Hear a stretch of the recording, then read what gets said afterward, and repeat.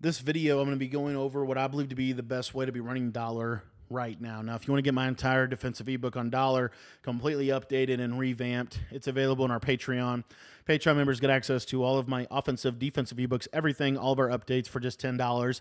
There's a link in the description if you want to sign up for that, and really encourage you to do it. I think it's the best way to get better at Madden. It gives you the knowledge that you need to win at the highest of levels.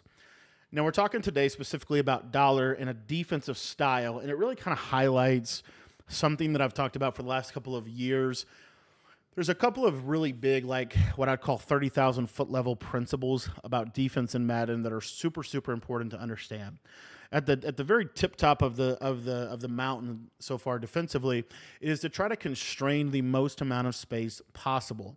Now, you can do this with where your players align pre-snap. You can do this with the zones or coverages that you run post-snap. You can do this with the pressure you send. You can also do this based off of where on the field that they are. This is why it's very hard to score in Madden 24 in the red zone, because there's a limited amount of space. The more the space gets limited, the harder it becomes to score. Okay, so that being said, those kind of 30,000 foot level principles are what make this defense so good. So what you're going to do, or what I'd recommend to do, is in your audibles, go ahead, and I'm in the Chiefs playbook. You could do this out of Chiefs. I think 49ers has a dollar. You could also do it out of 4-6 and multiple defense. But what I like to do, I'm going to put DB Fire 2 in my audibles. In my L1 audible, I'm going to put free safety zone blitz. And in my R1 audible here, I'm going to put cover 3 cloud show 2. So as you see here, these are kind of the main plays. Now, if you wanted to, you could change free safety zone blitz to a couple of other options. You could change it to any other cover 3 play. So cover 3 buzz spy, for example. If you really wanted to, you could even change it to cover 4 drop contain. The reason I don't love cover 4 drop contain is just because I feel like it's the blitz angles aren't very good in it, and you can kind of create the coverage. But cover 4 drop would be a good thing to have down there as well. You could also put in there cover 6 show 4 if you wanted to. So those are some kind of interchangeable options. Free safety zone blitz is the least important play in this group, in this pairing. The next thing we're going to do is we're going to go to our coaching adjustments. We're going to put auto flip defensive play call on off. Auto alignment, we're going to put that on base. Option defense on conservative. And then you can, a couple different options, guys. You could do zone drops if you want to. I'm going to show you how to do this first. I'll start with the zone drop defense, and we'll kind of get into some other things as well that I really like out of this defense. So the first thing that you can do is put your flats on 30, your curl flats on 5, and I like to put my hook curls on 5. Okay, I think it just makes them play the shallow area of the field better. If you can leave these on default if you want, but in general, we could do this. Okay. Now, the whole system, the whole defense is built upon being a baseline defense. We're going to come out in the play double safety go. And we're not going to call double safety go, but the reason we're calling this play is because both safeties are blitzing. Whenever in Madden you see safeties blitzing in your play art, it's something really important to register.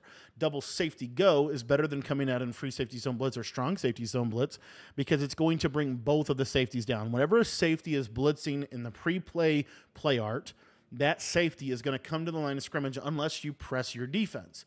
So what you'll see is we come in double safety go, and automatically these safeties come into the box. Now, if I press my defense, as you can see, the safeties will go back. That is what we don't want to do. We don't want to press our coverage.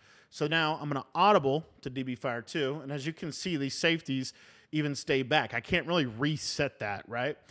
There is a way, but it's super slow, and your adjustments are going to be completely off, and you're going to get quick hiked. So here's how we're going to do it. We're going to audible, and we're never going to press our defense. If you press your defense, it really doesn't work well for this. So we're going to audible to DB Fire 2. And as you can see, nobody's going to move. This is the purpose of baseline. Now, the one caveat to that, as I said in the beginning, sometimes players, when they are blitzing in the play, they move and they give a tell to the defense. One of the biggest principles for defense is to make everything look the same pre-snap and change the picture post-snap. That is to say, we are going to make everything look the same up front defensively, but we're going to change what happens post-snap to try to disguise what we're doing so that it increases the likelihood that your opponent's going to make a mistake. Okay? So biggest thing is, as I said, pre-snap movement. So if I pinch my D-line, you see here that this guy is going to move down to the line of scrimmage. This communicates to like really good players that you are in DB Fire 2, and then they can kind of basically say, okay, you're probably going to either send 5 or drop 8 out of that coverage with standard adjustments. So what we do to get around that is we audible to DB Fire 2, and then we're going to put this these slot corners in curl flats, as you can see, and then when we pinch our D-line, they're not going to move. So now I pretty much always like to use for the right side linebacker, and then we're going to crash our defensive line down. So the defense is completely set up. We have a little vert hook here over the middle of the field. You could change that to a mid-read if you want to. But this is a very safe defense. You're going to be able to basically put zone brackets, Mabel coverage on both sidelines, and it's really good for taking away corner routes, flood concepts, things of that nature. This is a very safe defense overall, and your alignment is this is a really good alignment to run Mabel because the seam streak throw is really not going to be there, and these deep halves, they just play a lot in the middle of the field. They almost picked it off. So we can do that. That's kind of like coverage 1. And the cool part about coverage 1 is you could do this right here, and then you could click onto this guy and use him. So you could have you could have 5 over 3 to the bunch side, 3 over 2 to the left side. It's going to create kind of a triangular coverage concept that brackets the sideline really well, and then your main responsibility is to use over the middle. Now, the reason that I'm blitzing my user and I'm kind of bringing him down here is it's going to put the green bar over his head. When you see that green bar over his head, that's going to indicate that you are engaging with the offensive line logic, and it's going to make it so you get better sheds.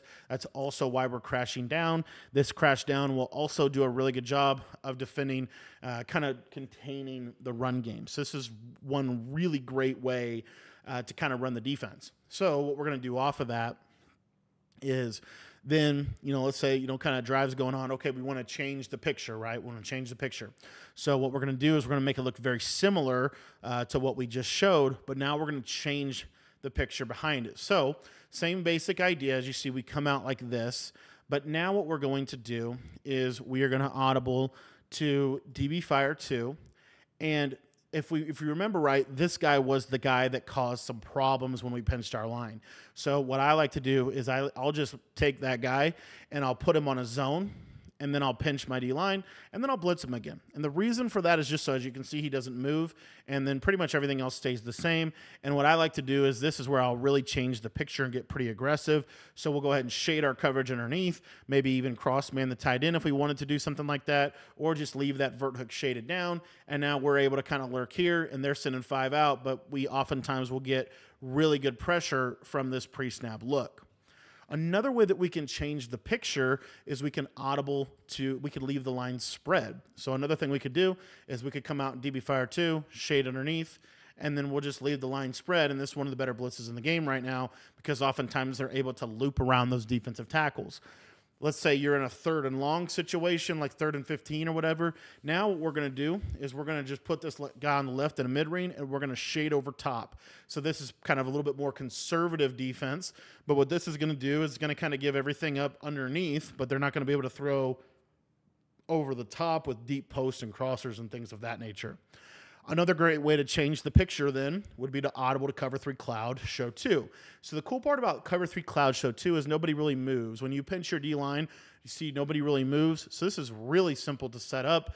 And then all you really have to do here is we're going to put the right side guy on a vertical hook. We're going to shade underneath, and then we're going to re-cloud that outside player. So the cool part about this is going to do a really good job against those double corner concepts. Again, we're just changing the picture post-snap from what they might think it is. Another really cool adjustment you can do if you want is to put a curl flat with a deep half on that backside. That deep half is going to do a really good job of defending double post. So if they're trying to hit this double post, you see how that deep half's there, and with a KO ability, that's going to be a knockout. All right. So really like that ability.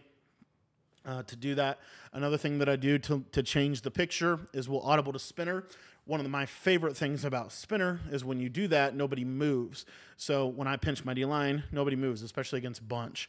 So what we can do here is we can get into some scissor type of adjustments. So what I like to do is just simply man this guy up on the right on the tight end. And again, we've changed the picture. Now we're in man-to-man coverage, right? But it looks exactly the same. So we've gone from a 7, cover 0 blitz, heavy pressure, to heavy coverage.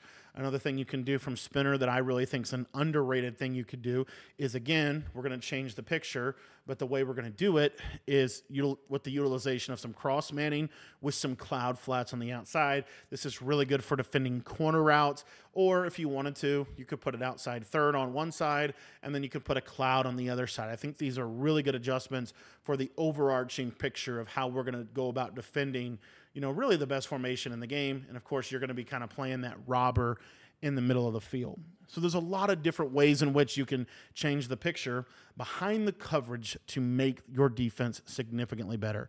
I want to thank you for watching this video. If you guys want to learn the entire system of how to run this defense at its most optimal level, make sure that you're in our Patreon and check out my entire revamped $3.2 defensive ebook. You get all the ebooks by being a member. You'll be able to see how the game has progressed throughout the entire season, and I believe that everything we have in the Patreon is just designed to get you at a level where you can start winning more games. So if you want to become a better Madden player, head down to the description and go join the Patreon at the link down below.